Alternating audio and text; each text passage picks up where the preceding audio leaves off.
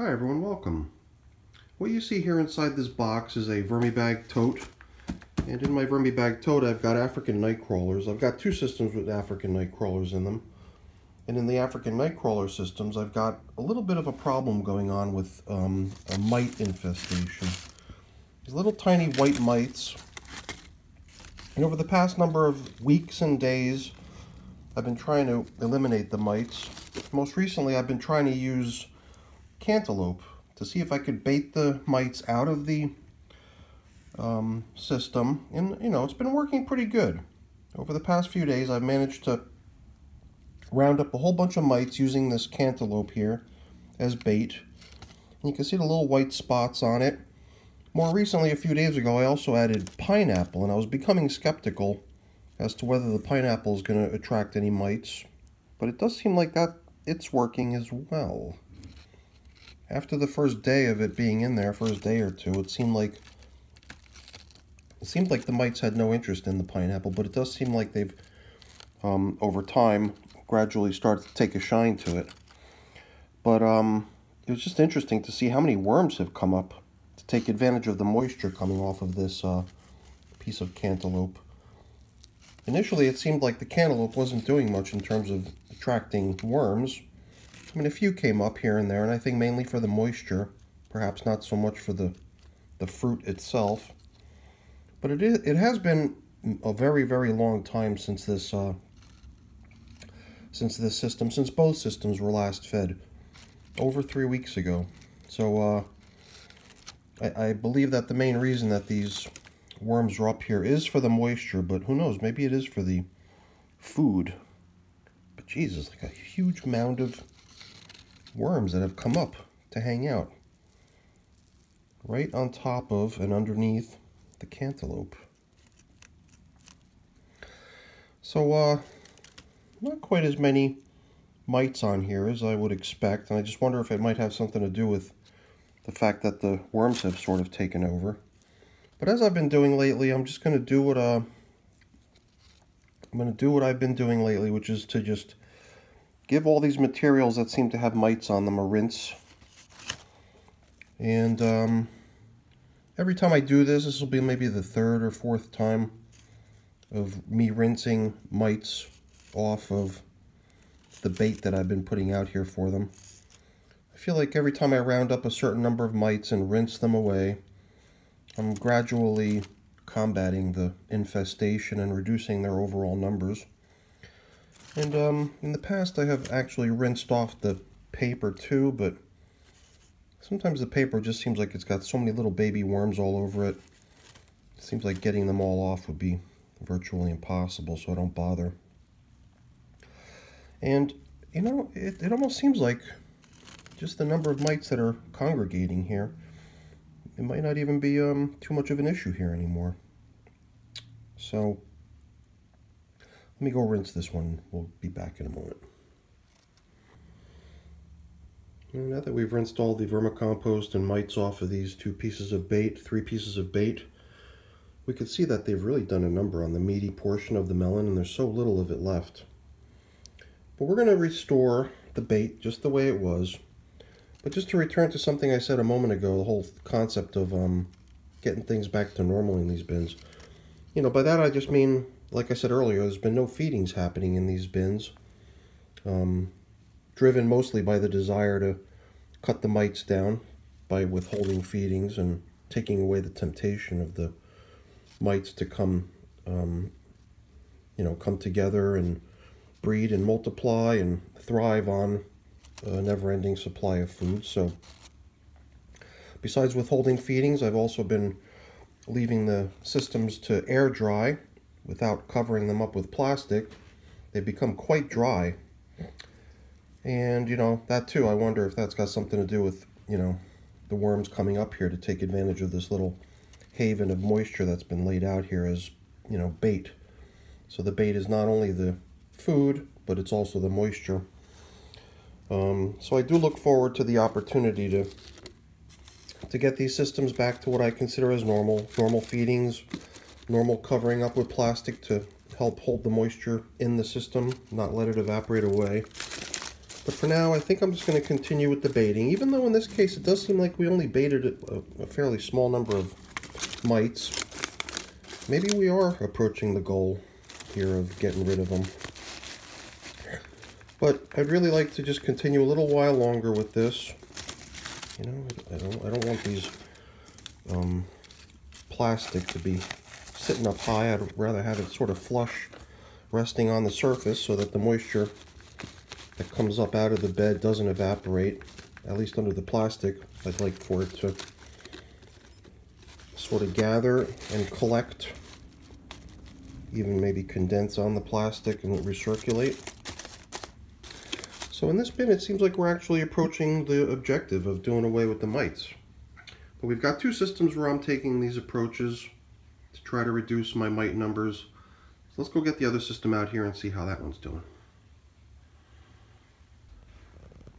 So here in the second system, where I've got pretty much the same situation going on, it seems like the worms weren't quite as compelled to come up here to see what's going on. And that might be because I believe that this system probably has a greater amount of moisture down within the bed.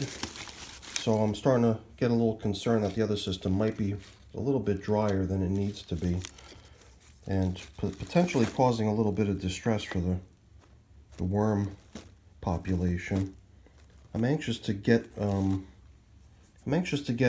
these systems covered up again in plastic, because you can see right here where the plastic was how nice and damp it is. All the moisture that's down low trying to come up, you know, recirculates like in a terrarium, not allowing it to get really dry. And that's probably why the worms are coming up in the other system, to come take advantage of that moisture. However, here, hopefully it's because the worms are quite content to be down low and don't feel the need to come up for the moisture collecting up high. And here the bait station is really more about collecting mites, and here we could certainly see that the bait has done the job, collecting a whole bunch of additional mites in addition to what they collected up until now. There's a whole bunch on this piece of paper here too, and I'm wondering if I just leave it for a moment out here in these bright lights, perhaps these worms will just squirm off the paper, and then I could give this piece of paper a rinse too, even though the paper in the other system didn't seem like it needed too much of a rinse, so I didn't bother. Over here it seems like there are a lot of mites on this paper, and I'd like to rinse it, so I'll go rinse off the fruit. Maybe in a couple minutes when I get back we'll see fewer worms here, and I could do the same with the paper. Or maybe even replace the paper, but the first thing is going to be to get those worms off of there and just give them some time to get off on their own. Alright, in the meantime I'm going to go grab this fruit here, head over to the sink and flush these mites.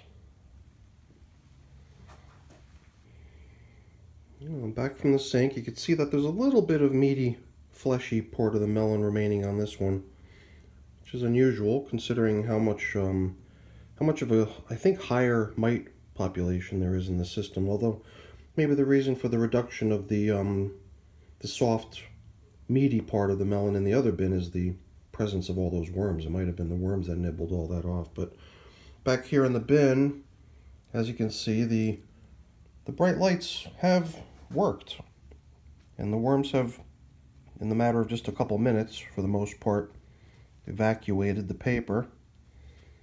I think for the last couple holdouts I'll just kind of intervene here and help them off. Then we can get this paper rinsed off as well.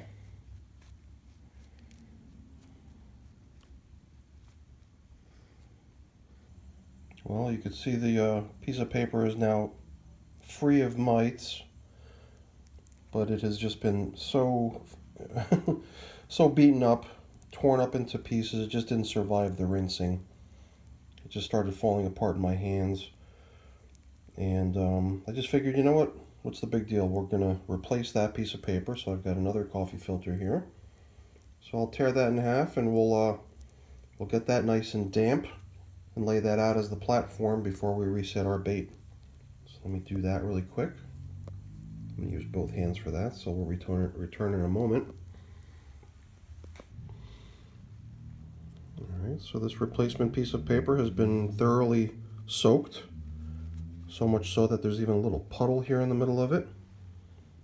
And here's the old piece that I'm just going to recycle. It'll just turn into bedding at some point in the future when I get around to feeding these systems again, which I hope can happen soon. Because gosh, after 3 weeks of not adding any food to these systems, you know, I'm sure there's still stuff that they could be eating down low, but it's more about the moisture content that comes into the systems with the food. It just seems like these systems could really benefit from a nice shot of dampness. And the food always provides a good bit of that. But I think when it comes time to restore feedings and restore the plastic coverings to, you know, cause the recirculation of the moisture in the systems, I might actually even supplement the moisture in the bins just by spraying some moisture into them.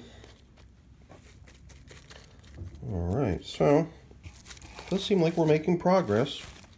Perhaps more so in the other system than here, because here we're still seeing quite a number of mites showing up for the bait on each occasion.